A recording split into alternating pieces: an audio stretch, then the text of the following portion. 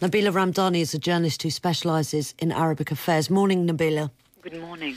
How much did this incursion by the military catch Cairo and the international community by surprise? Well, I think it came as a huge shock to not only Egyptians but also the international community. But I think it's also something that was predicted all along. Effectively, there was a military coup carried out against an elected president, and whatever your view on that president and his government, what happened was entirely undemocratic. And military units imprisoning an elected president, but also rounding up hundreds of Muslim Brotherhood supporters and indeed leaders, and putting them under detention, was always going to lead to huge opposition and indeed demonstrations, quite naturally, by the people who brought Mohamed Morsi into power. And the armies are effectively trained to use extreme violence to deal with problems and indeed dissent. And this is the kind of, ferociously ruthless situation you have when the army is running a country, which is very much the case in Egypt. And I heard a man saying yesterday that, far from the army being a unifying force in Egypt in the past, it is now polarising people. Well, yes, indeed.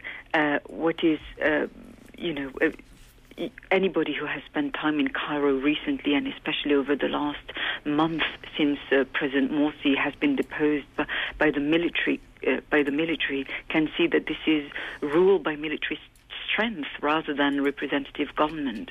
And it now seems that the military are attempting, on a recurrent basis, to draw the enemies, the historical enemies, the Muslim Brotherhood, in the open so as to deal with them. This is a basic military tactic, but not a democratic one.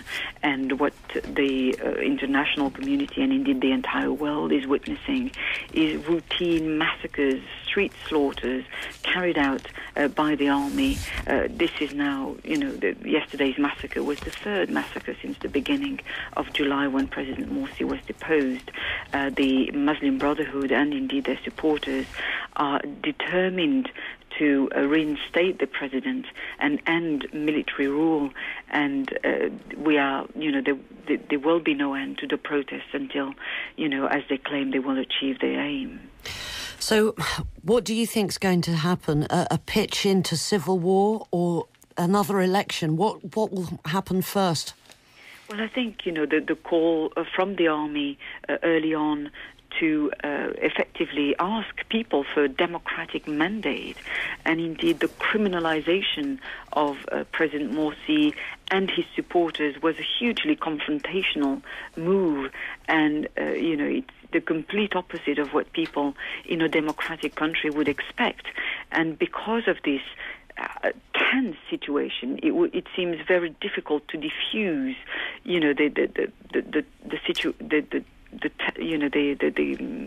the tension. Opposition, in fact, between two deeply entrenched camps and indeed historical rivals.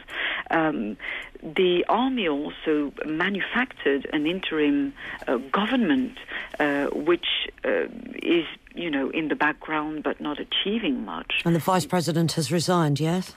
Indeed, that was signals, that send a strong message from a member of the government that violence is not, an option as far as, as far as he's concerned. But having said that, it's very much a tokenistic gesture which will be welcomed by Democrats, but would not be of significant importance as long as the army is in charge. Nabila, thank you very much indeed for speaking to us on the programme. That's Nabila Ramdani, their journalist specialising in Arabic affairs. We hope